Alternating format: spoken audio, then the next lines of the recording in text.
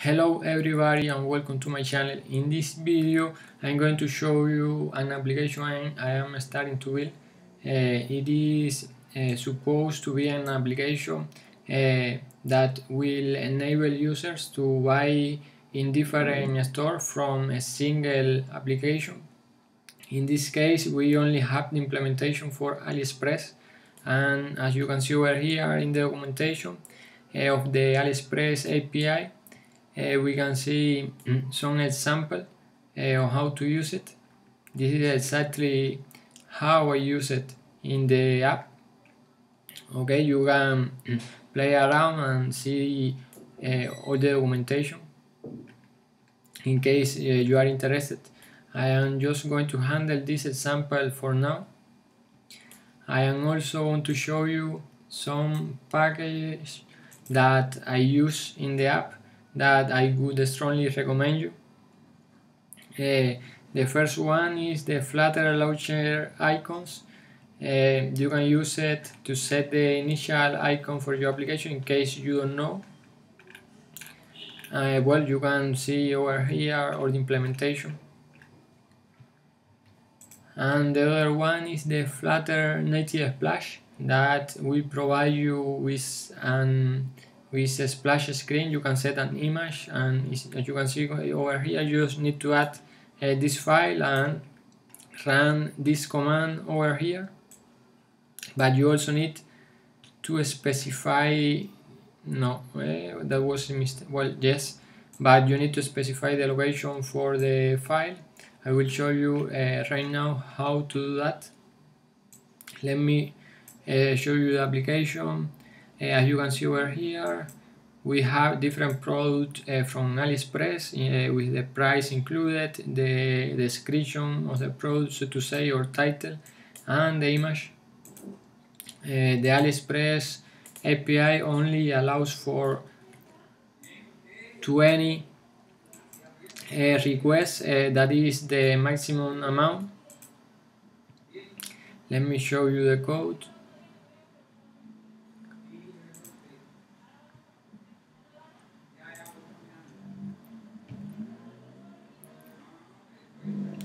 Okay, we are going to start by the main screen. As you can see, we have a small, just a few lines of code. This is the recommended way to do it, not too much in the main file.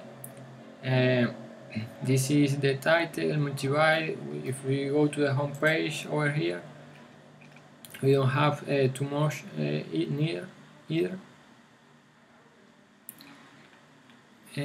Here, over here, we have a list view builder with, well, yes, we have first a future builder that will get a list of AliExpress models.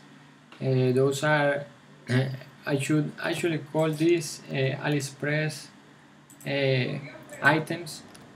So I am going to replace all over the app AliExpress item. Well, yes. Plus A, yes, that's it. Pues we are having an error over here, and that is, let me see, I can see error. Well, I don't see error in any place near here.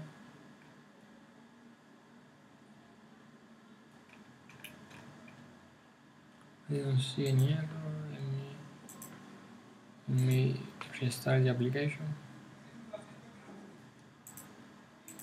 Problems, constant identifiers. Let me check. Yes, okay.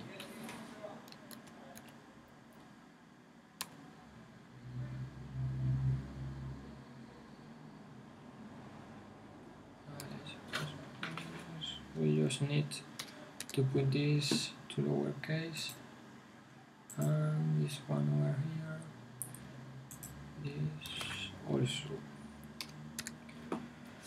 Okay, we don't have any problem in the application, everything is perfect so far. So let me continue to show you the app. Okay, over here we have some testing map of this is an example of response from the API, because we have a limited number of requests to do to the API, because we are also we are in the free plan. And over here we have the AliExpress item. This is a model where we get all the information, but in this case as classes or models, the way it is called. Let me show you how to do this faster.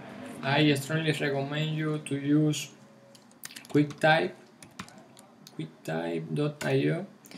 Okay, QuickType allows you to do everything, to do things faster. As you can see over here, I already have the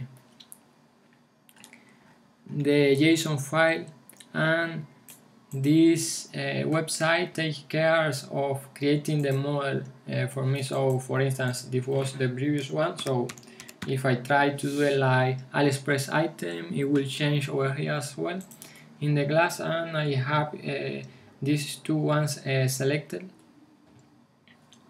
You can get all this without taking too much time. So these are my recommendations to you: Flutter launcher icon, Flutter native splash, and QuickType.io, in case you don't know this website. And when you get all this out of the work, maybe some fixes that you might need to add, some problems that you may encounter with integer types, double types, and that kind of stuff, but those are just minor fixes. And here we have the code to request the information to the API. Well, this is the commented code, but it is the same code but in JavaScript. Okay, so we have commented all. We have the URL, the type of request, the get request, the headers, and well, yeah, all that is the response. So as headers, as URL, we have a condition over here. If we are in the book mode, we are just going to use the items from the AliExpress. These items, let me check. We are going to take these items over here that I showed you previously, and if we are not in the book mode, then we can use the real ones. In this case, it is fixed to get, let me show you, because we have a query over here that says to search for Xiaomi in the first page. So that's it. We get all the necessary information. I already showed you the models, the test, the home page, the main, and now, as I previously told you, the Flutter native splash. So this is the splash screen configuration that I have to be able to use the package. Nothing more, just this. And as analysis, well, this one comes included with the from version 2.5 of Flutter. Let me show you the asset folder. Well, in the asset folder I have the background image, the background image.png, and the icon.png. These are the same one, so this is it. Nothing more over here. And in case you wanna change the common default title of your app, I'm going to show you in the Android manifest. You just need to change the label over here. For iOS, you just need to go to the info.plist. Let me show you.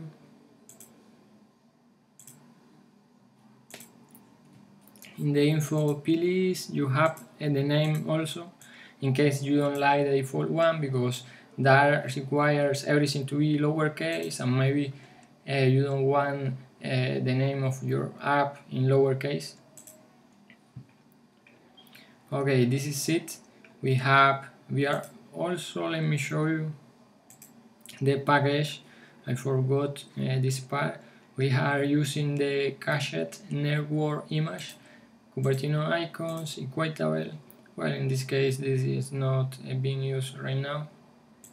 The Flutter spin kit to show the loading indicator, and the HTTP package to make the request to the API, the lower package to better print the errors in the console, and the Flutter launcher icons as a development dependencies, as developer dependencies, and Flutter links, Flutter native splash. That's it. Let me show you. Let me see if I have it over here to be able to show you how this is done. Okay, we can. This is the command to build the application, and to create the native splash, we just need to run a command just similar to this one. We have the create, we have the path to the image, to the background image in this case. And let me see. And for the Flutter launcher icons, this is the command that we need to run in the console. So this is it. I think this has been enough. I'm pretty sure that you can see everything that you need over here. If you need to rewind and see it as many times as you wish, you can do it. I hope you like the video, and please, if you really love it, subscribe to my channel in case you have not, and see you next time.